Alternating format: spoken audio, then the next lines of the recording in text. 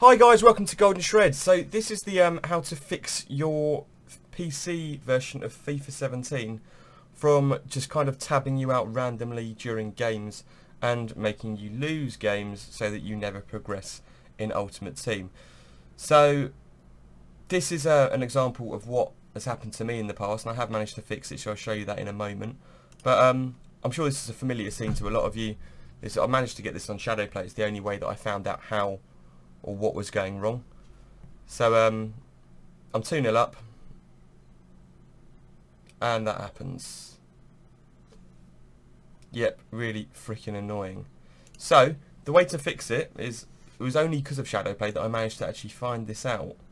Is if you look here, you've got this it's Microsoft Office. That's what's tabbing me out at the moment, which is extremely frustrating.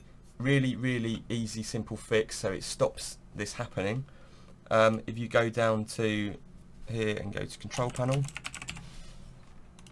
open that up and go to Administrative Tools, and then Task Scheduler, and in here you need to open the task library, go to Microsoft, open that one as well, and it's Office.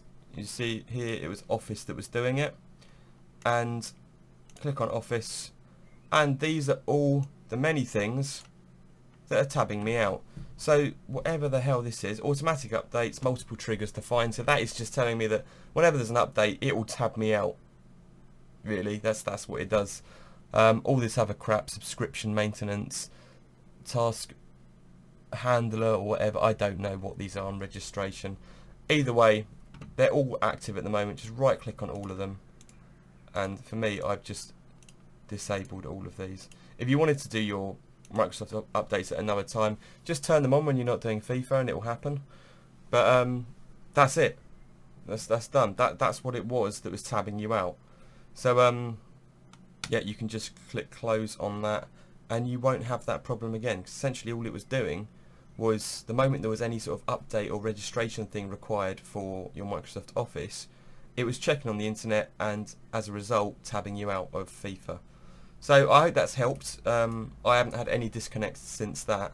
So yeah, if you enjoyed the video and you thought it helped you, please give a like and subscribe. Thanks.